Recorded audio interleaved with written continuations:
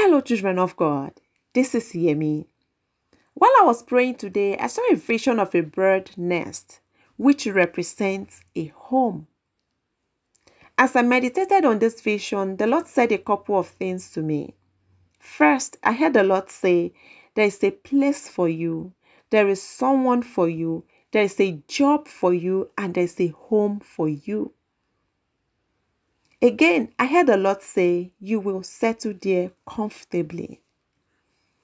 In the last phrase, there are two key words, settle and comfortable. These two key words were highlighted to me. To settle means to become established in a steady position and to be fixed in business or home. To be comfortable means to be in a state of physical or mental ease and relaxation, contented and undisturbed. Psalm 84 verse 3 says, even the sparrow has found a home, and the swallow a nest for herself where she may lay her young. The Lord is saying that there is someone He has prepared for you. There is a place He has prepared for you, and it is time for you to possess these things. As the Lord has said, you will possess them and you will settle there comfortably.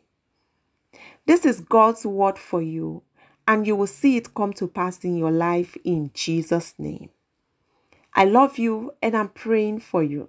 God bless you.